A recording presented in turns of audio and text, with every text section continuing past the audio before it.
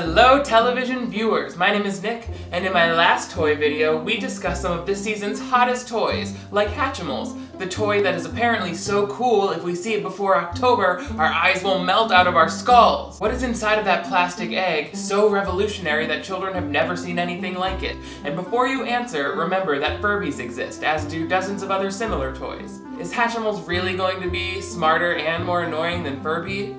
You know what, it doesn't matter, I've already pre-ordered 3 of them. We also discussed the Noms lip gloss truck, the world's most complicated way of selling chapstick, separated into 4 different ingredients and inconveniently packaged inside of a toy truck. Aside from that, this toy was unique on my list because it fell into that special category of toys that make stuff. This is arguably the coolest type of toy ever in the whole world, and thankfully there is no shortage of them. There are kits that let you sew some stuff, sculpt some stuff, and the Text Cool Bracelet Studio, which lets you make your very own hospital bracelets. You can create your own messages with the Text Cool Bracelet Maker.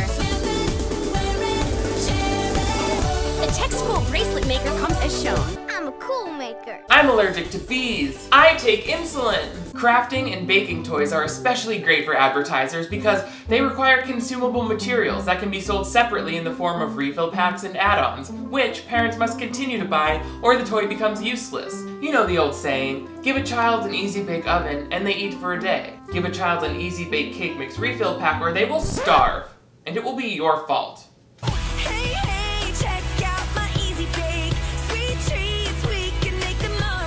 With 1 cookie mix, refills each sold separately. I want to live inside of this commercial. You can tell these little girls to go home and just leave me to listen to this song and eat tiny pizzas. Hey, check out my Easy Bake. Another reason advertisers love toys that make stuff is because, well, it's easy to make stuff look cool on television. But unless your child has an advanced art degree and the patience of somebody in a coma, trying to make these cute little projects will likely lead to tears, frustration, and an unfamiliar sense of confusion, like when they saw the mall Santa smoking cigarettes in the parking lot. But fear not, there is a whole YouTube channel full of helpful tips and tricks, hosted by a cool babysitter type girl named Nina, who seems remarkably understanding of how stressful using a toy might be. I totally get it. Oh man, I know it looks bad, but it's totally fixable. Don't worry. Don't worry. Well, that didn't work. Nina, I have one question for you. Who does your eyebrows? They look amazing. Sure, pottery is great, but let's get real for a second. The only way to make a toy truly irresistible is by adding sugar. Who wants some ice cream? I do. I want ice cream. Advertisers want kids to feel like they're actively baking and cooking, just like grown-ups do. And the best way to do that is by inventing some unnecessary hand-cranked device that partially combines ingredients in a way that requires more time and effort than conventional stirring. Keep turning that crank, Susie. It's really doing something. She loves it. The only food toy that doesn't fool kids into thinking that they need special equipment is Yummy Nummies. But that's not saying much because Yummy Nummies clearly doesn't give a what you think about them or how gross their food looks. Yummy, yummy nummies making yummy nummies, mix and make yummy treats. Yummy, yummy nummies making yummy nummies, mini treats to share and eat. That kind of might fly in Japan, but I know kids who won't even touch chicken nuggets that aren't from Whole Foods. Of course, with the antiquated gender roles of the toy world, there's nothing wrong with disgusting food as long as it's intentionally gross looking and marketed to boys. We saw this with the Num Noms grocery gang phenomenon, also known as the Cabbage Patch garbage pail effect, or in this case, the Easy Bake Queasy Bake system. Chef Queasy coming through.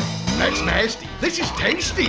Drip and drool dog bones. Baked them up fresh in my Queasy Bake Cookerator. It's too feminine to refer to a boy's toy as an oven. That's a female appliance, like the washing machine or a detachable shower head. That's why Chef Queasy only has masculine-sounding things, like a cookerator or an anger problem. Mix her up! All this filthy, sweaty man has done is crash dinner and make 2 young boys pretend to be dogs while eating out of his hands. Of course, Mom's being a real stuck-up bitch about it. If she were anything like the girls on TV, she would simply take a bite of her food and make an over-the-top face of enjoyment. Eat it! Yeah! What do you think of these toys that make stuff? Are there any that didn't make the list? Also, let me know in the comments if there's any advertisements, toy or otherwise, that you'd like to see covered in Advertisements Explained. And don't forget to click that subscribe button right down there so that you never miss another installment. Thanks so much for watching. I will see you next time. Hey, hey, check out my Easy Bake.